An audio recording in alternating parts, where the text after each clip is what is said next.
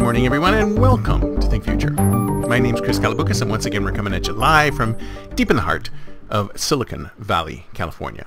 We're talking AI, startups, and the future, not necessarily those, and not necessarily in that order. If you're watching on YouTube, smack that subscribe button and hit that bell so you'll be notified when a new show comes online. And if you're listening on your favorite podcast service, please subscribe and please drop a note on Apple Podcasts. I greatly appreciate it. Now, if you're interested in my new philosophy of ataraxia, just pick up my book, Beyond Stoicism. Link is in the show notes below. Many of you are fans of Stoicism, and you've read a lot about Stoicism. This combines Stoicism with Epicureanism to create a new state of calm called ataraxia. And it's something I've been doing my entire life, and I only just realized it when I started looking into it and what it was all about. And I realized there was a lot of missing information of ataraxia and how you could get to ataraxia.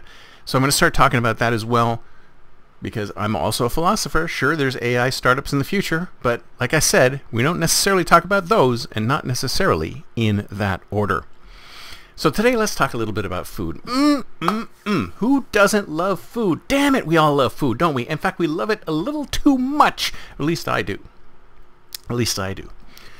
So recently, there's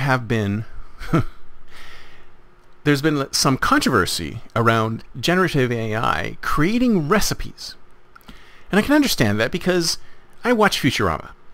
And early on in Futurama, there was a running joke. And if you're familiar with Futurama, there was a bunch of characters, and one of the characters was a robot. His name was Bender. He was made in Mexico. And one of his biggest aspirations, one of his number one aspirations, was to become a chef. And you think to yourself, yeah, that sounds great. Robot wants to be a chef. That is fantastic. Only problem with that? No sense of taste. No sense of smell. They may be able to see, and they may be able to touch, to feel, and to hear, but they have no sense of taste. So despite the fact that Bender had no sense of taste, he really wanted to be a chef. So Futurama revolves around the crew of the Planet Express, which is a ship that does courier delivery services throughout the galaxy. So because Bender really wanted to be a chef, then the professor who runs the operation said, okay, Bender, let's try you out as a chef. So they tried him out as a chef, and he puts the meal in front of the crew, and they're gagging, they're dying. It's so salty. They can't imagine. They could not possibly eat this. It's the worst thing ever that they've ever tasted in their entire life. And of course, it's because Bender's a robot. He has no taste buds. He doesn't know what things taste like or smell like. So why don't we learn from that lesson? I mean, we should all learn from Futurama. Futurama is one of the best shows ever for people who are interested in the future, because I think that the writers were originally either consulted futurists or had futurists on staff, because they've come up with super accurate predictions of where things are going. Now, I've said many times, everything will happen, the only question is when. So when you look at everything that's postulated by science fiction authors, especially hard science fiction authors and the people on Futurama, they postulate specific things. And sometimes they seem really far out there, because this is supposedly set in the year 3000. But the reality is a lot of that stuff is happening today, because we don't know when it's going to happen. Like, for example, there was one episode where they were talking about the future of automobiles, and the professor was riding around this super dangerous F1 type car, and Leela was like, oh, no, I want a safe car.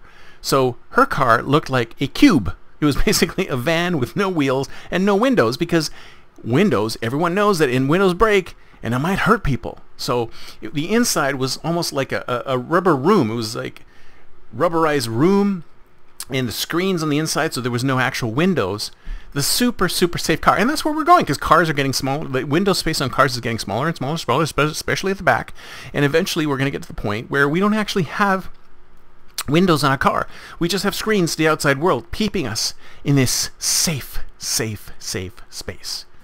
Now, why am I talking about this? Well, recently there's been some controversy around a generative AI bot, which was creating recipes for, I think it was a New Zealand supermarket chain, and it was creating recipes for like a poison sandwich. It's like taking these horrible ingredients and putting them together to create something that if you had made it, you'd be creating poisonous gases in your kitchen. It would be awful. So I go back to the Bender Futurama rule.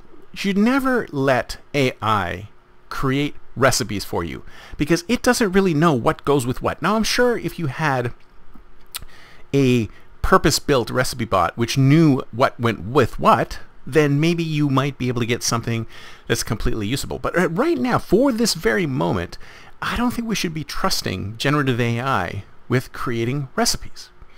And it's kind of like what I was saying before about success literature and recipe books. Now, I'm not sure if you've ever done this, but you ever gone to the bookstore and looked at these amazing recipe books? I mean, there's some recipe books that are absolutely beautiful. Absolutely beautiful. The photography is amazing. And you look at it and you go, wow, I really want to try this. So you see the recipe on the page beside this beautiful photo. And you think to yourself, okay, I'm going to try this recipe. And this has happened to me more than once, so I'm going to tell you. I've tried the recipe. It's a beautiful picture. Tried the recipe. The recipe was a disaster. I followed it to the letter. It was wrong. The recipe was wrong. And I thought to myself, well, why is that? And then I realized that these recipe books are in the same kind of category as success literature, in that they look really great, and I think people, and I think they target them to people who want to buy them for the pictures and not to actually make any of the recipes in the actual book.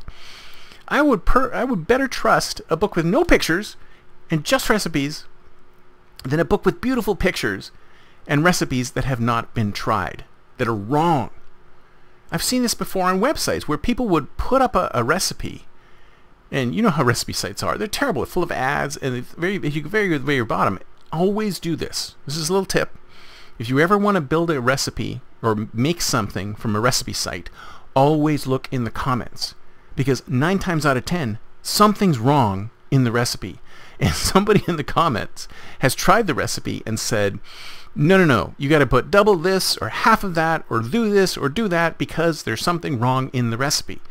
And half the time I think that the reason, like, even though the recipe looks really interesting, nobody is expected to make this thing. They're just expected to look at the picture and go, that's good. This is an aspirational recipe. It's not a recipe that's designed to be made. And similar with success literature. When you see people like Anthony Robbins and all of these other success gurus talking about how great it is, and when you go on X and you see people talking about how 18-year-olds are making $40,000 a month using these tools, they aren't really. They're looking it through. They might have, this absolute blueprint to do this specific thing, but the blueprint was never designed to help people in the end. It was only designed for the original blueprint owner to make money. They're just there to sell books. They don't care, and in fact, they don't expect you to take their blueprint and implement their blueprint. Come on. It's just like these recipes that are created by AI. They don't expect you to actually implement it. So that might be the joke on them, is that we are interested in implementing. We need things that are realistic and tried and true. I can read all sorts of aspirational stuff on the internet day after day after day, but unless you give me something that actually works, that's tried and true, that's proven, then I don't know if I'm interested anymore. And that's the problem with the internet, is it is too full of this type of BS, which may or may not be true, may or may not be real.